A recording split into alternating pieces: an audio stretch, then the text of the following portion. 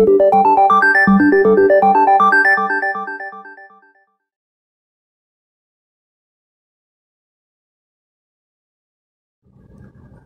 and welcome back. We now discuss an example from regression analysis.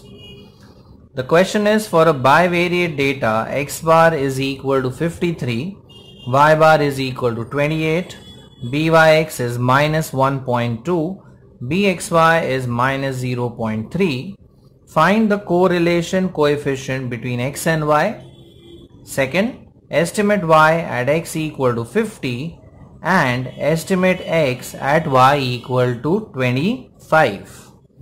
So in order to obtain the correlation coefficient, we could make use of the regression coefficients, because we know that the correlation coefficient R could be calculated as, now R square is given by byx into bxy.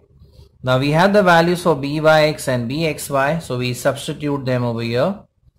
So this is minus 1.2 into minus 0.3. So this is equal to 0.36.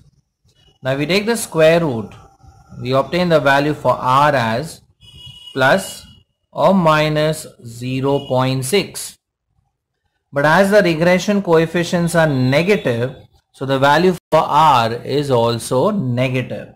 So we just mention that as byx and bxy are negative,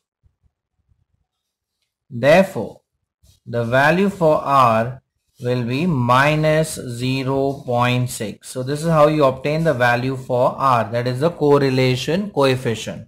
So this is step number 1. Now next we have been asked, what is the value of y at x equal to 50? Now in order to obtain y for the given value of x, we would be requiring the y on x regression equation. So that is step number 2. So we could say, using the y on x regression equation, we get y minus y bar is equal to byx into x minus x bar.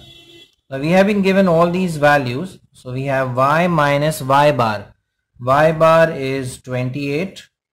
Byx is minus 1.2 into x minus x bar. Now the value for x is 50.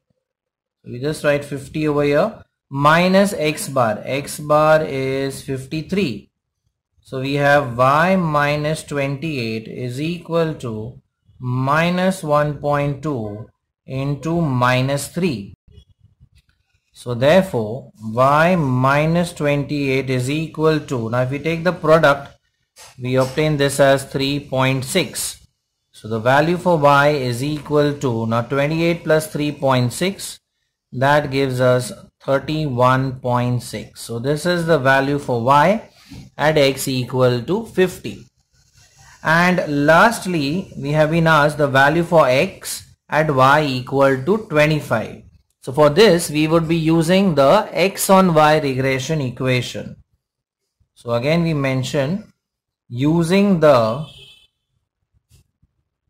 x on y regression equation, we have x minus x bar is equal to bxy into y minus y bar.